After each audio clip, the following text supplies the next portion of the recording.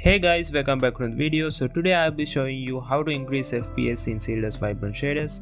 Most of you guys may be using Optifine and here I'm using sodium mode with Iris, but it doesn't matter because each and every setting I'm changing here also can be changed in Optifine. Before starting this video, make sure to subscribe to MaxKeep and hit that bell icon so you can receive a notification when I upload a new video, and also there are a lot of cool stuff to check out in my channel, so make sure to check them out too.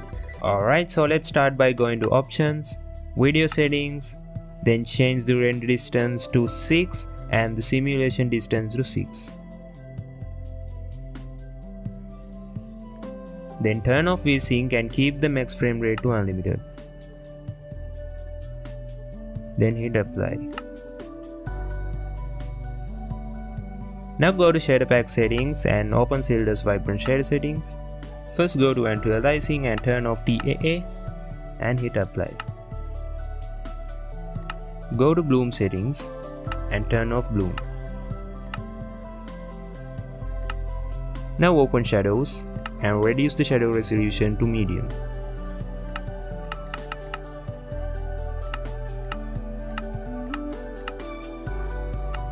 Alright, now let's check the FPS. Now you can see my FPS is pretty stable. These settings are perfect if you just want to increase little amount of FPS without losing visual quality.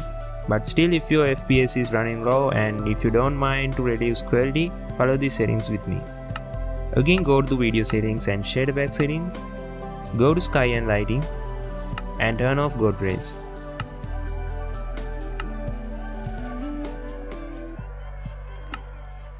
Then go to shading settings. Turn off ambient occlusion. Hit apply. As you can see, now my FPS is way higher than before.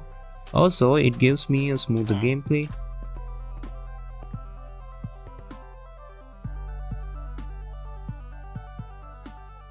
So by using these settings, I hope you guys can run Sildurs Vibrant shaders without any trouble. And that's the end of this video. I will see you guys in my next video. Bye bye.